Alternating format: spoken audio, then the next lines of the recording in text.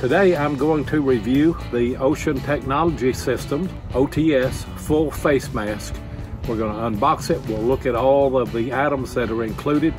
I'll show you how to put the second stage regulator on. We'll defog it.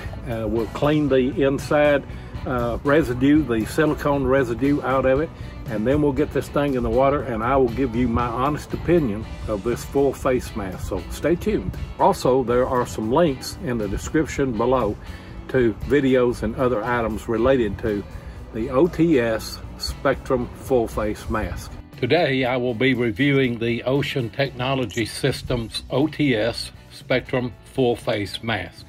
So let's open the box and see what we have. The mask itself is in a bubble wrap bag for protection, and it also comes with a Ziploc bag that contains the owner's manual, 2 military spec zip ties, a special wrench, and an instruction card for defog preparation and cleaning, and an OTS decal. When you remove the mask from the bubble wrap bag, you'll see that it has a warning label through the mouthpiece where the second stage regulator will go.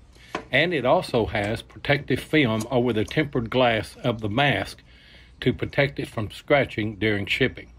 The Ziploc bag contains the owner's manual, 2 mil-spec zip ties, and an instruction card on prepping the inside glass to help eliminate fogging.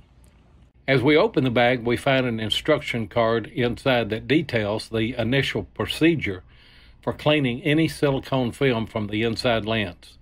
Also, proper pre-dive fogging agents that can be used, and the proper cleaning procedure once the dive is complete.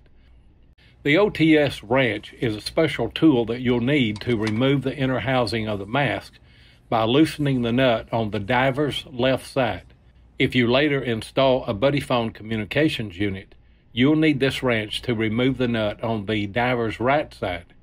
Keep this wrench in a special place. Do not lose it.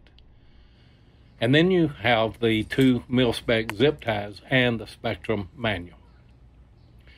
It's very important that you completely read the instruction manual. There is valuable and critical information provided that will make installing your second stage easy, and for later if you decide to add the buddy phone communications unit. Carefully read and follow the procedures described for donning the mask and proper tightening of the straps for a good and comfortable fit. Now remove the protective film from the outside and inside the lens to prepare it for proper pre-dive cleaning to eliminate fogging, and remove the warning label from the mouthpiece opening. Now take the special wrench and remove the nut on the diver's left side of the mask to remove the inner frame.